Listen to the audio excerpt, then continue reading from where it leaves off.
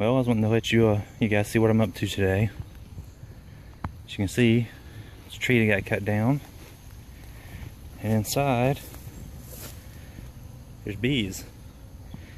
It did rain pretty good the last night and this morning, so you can see some dead bees on top of it.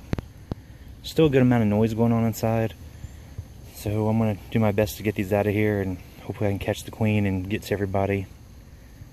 The tree's rotted inside. It's not so much rotted on the outer edges. I don't want to disturb them with a chainsaw. I brought a bow saw. I'm going to cut some of this stuff out of the way and see if I can work my way down and hopefully run into a queen and some other bees. There's a good amount of noise going on, so I think there's more bees up inside of it. I can't really tell until I get in there. It's still drizzling outside a little bit, so they're already not going to be in a good mood. And of course, I'm in a jacket with no full suit, so I'm expecting my knees to get all stung to pieces. But this is in a lady's backyard, and she'd really like to have the bees, saved. And the way the weather's coming in, if I leave them out here and it keeps getting rained on, I don't know if they're going to make it. So I'm going to do my best to get them out of here. Usually I don't do this kind of stuff, but apparently a lady called a friend of mine, and he's out of town today, and posted up to see if somebody else could go take a look at it. So I'm here, and we'll get started and see what we can see later. Now we got some of the branches cut out of the way. You can see what's going on.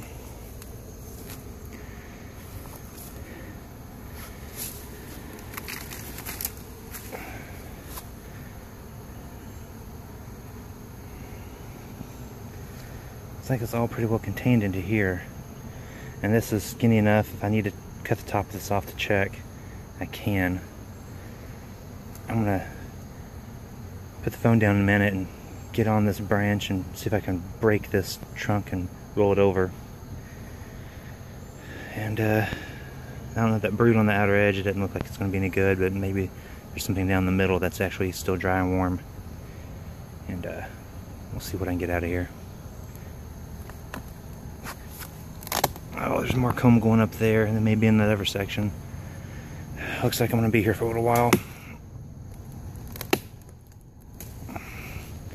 Yeah, I'm going to need both hands to get this. Alright, so I've been cutting comb out for a while, and rubber banding it in the frames and taking out the smashed and really nasty pieces and leaving them out. There's still a lot of bees in here. And I noticed if you start looking up inside of it, if you come down here and look underneath, there's bees up here too. So I'm guessing that comb goes all the way up through here. So I don't really want to use a chainsaw, and I didn't bring one in the first place, so I guess a little bit of physical manpower and a bow saw, and I'm going to start working my way up through this for who knows how long. As all the brood down here gotten rained on and cold and it's dead, but everything up in here should be dry and warm. So there should be good bees, and if there's a queen left in here that's still alive, she's in here somewhere, so I'm going to try to find her. Okay, so where I'm at now, taking all the drawn comb out that there is, cut this piece of the tree off. I had the boxes laying on top of this, and from the inside I smoked them. After I got most of them on the end to get them to leave, I took some Bee Quick and soaked the inside of that down with it. Most everybody in this thing came up, got on the frames. I've knocked them into some boxes with some of that comb I rubber banded in. Now the other half of the bees split up the other trunk, and they're all down here. So I'm going to try to get all this cleaned out, and right there I'm going to try to cut that off to where I can isolate them and just pick it up and knock them into a box. There's no drawn comb up there, it's just bees. And I'm assuming the queen's up there too. So I'm going to take a break for a minute, get something to drink, and then come back and finish.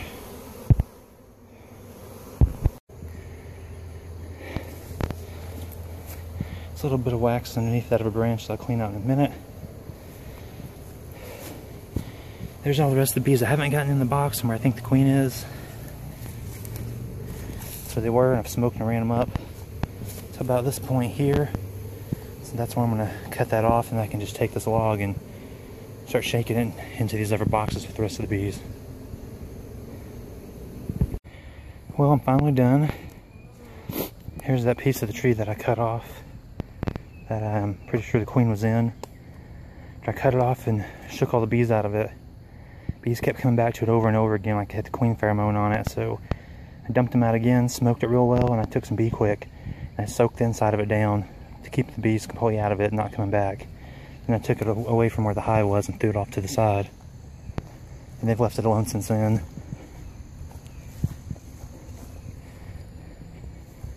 Here's the upper part that I cut it off of. The bees were originally in. Here's what's left where I started. There are bees are going to be straggling. Some bees took off now that the sun's come out and they're coming back home. Dumped all the bees into here. I left the lid open for a little while. A lot of bees came back. I brushed them in, smoked them down. You can see by the vent hole there's some bees trying to get in right now. But realistically, I can't sit here and try to get every single bee. But the way they're acting and fanning, I'm pretty sure the queen's inside. I've removed all the wax that's out here, so I'm going to load it up and take it home. And the stragglers that are here will, in a day or two, they'll all scatter and go about and they'll be gone. So that's the end of it. I'm going to take these home, get them out of this tray and put them on a bottom board. I'll probably have to take some new cat brood and some drawn wax from one of my bigger hives, just because all the rain that came through pretty much killed all the brood that's in here. I rubber banded 7 or 8 frames of it in just because there's a lot of pollen and there's honey in it, but the brood's pretty much gone. And I'll put some new brood in, that way to help kind of anchor the queen down and give her some more to lay. And I'll clean all this old stuff out, and I'll probably just melt it down and clean it, and make wax strips or candles or something out of it with the rest of my wax.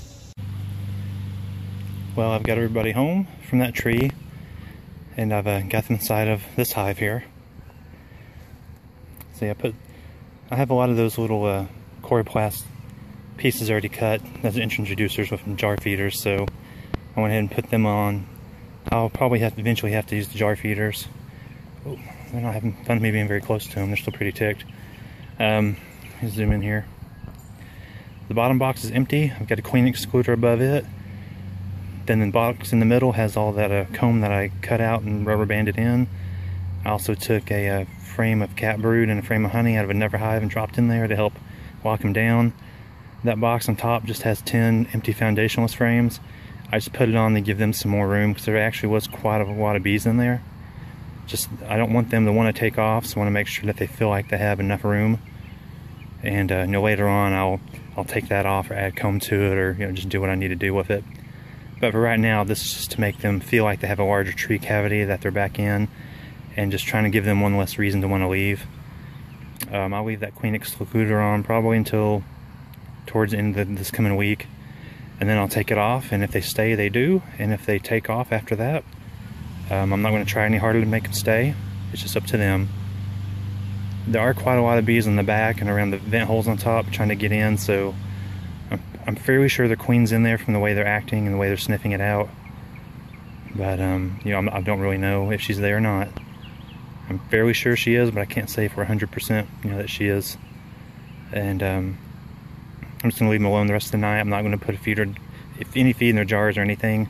That frame and honey up inside next to the brood, I hope will help draw them in. And then tomorrow I need to come out and feed some of these other nukes anyway, and I'll give them a little bit of feed. And that's where they're going to stay for a while. So I just wanted to show you that.